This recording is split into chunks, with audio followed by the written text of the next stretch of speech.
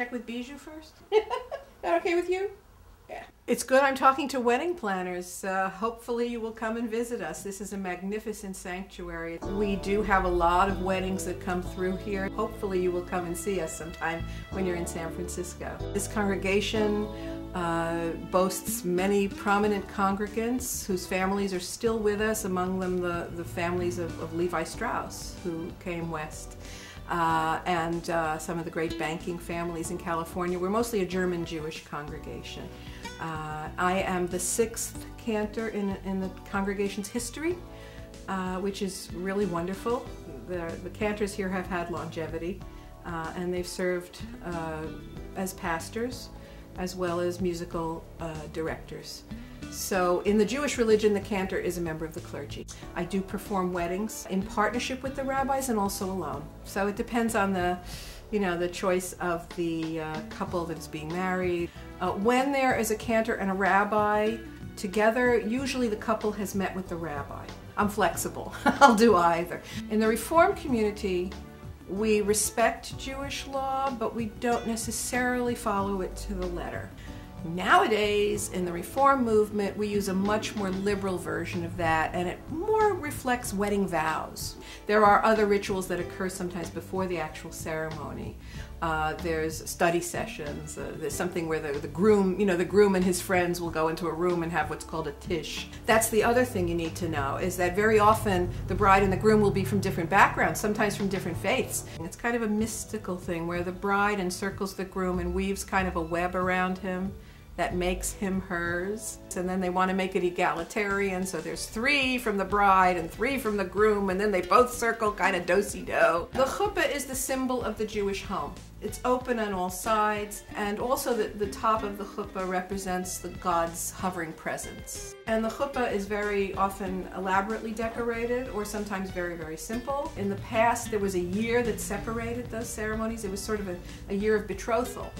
And then there was the nuptials. There's a lot of classical music that can be played, but anything that has an association with another religion really should be avoided. And it has been kind of an unwritten law that you do not play Here Comes the Bride. Da, da, da, da, da, da, because that is from Lohengrin of Wagner. Wagner was a notoriously rabid anti-Semite. And just in case there's one Holocaust survivor or member of the family of a Holocaust survivor in the more traditional community, the couple has actually fasted all day. And spending the few moments alone afterwards, which is called yichud, which means together, is a way for them to share their first meal together. Probably smashing glass was a sound of joy. There is one rabbinic story that a certain rabbi was distressed by all the gaiety that was going on after the wedding, and he smashed the glass so that people would remember that the world is still a broken place. And it's kind of like the Catholic Church. I mean, we don't require conversion, but we do require that the couple take a course in Judaism, that they agree to maintain a Jewish home and raise Jewish children. And interfaith marriages are here to stay, and we need to deal with it. I would like to see some restrictions on photography during the ceremony. You're supposed to be concentrating on the message of the ceremony, and that's just my personal preference. I'm sure there are rabbis who don't mind the flash bulbs, but I find it rather intrusive. Oh, there's one other thing I should tell you about. There's a little ceremony called a bedecken, which very often occurs before the wedding itself. Jacob worked 7 years to marry Rachel,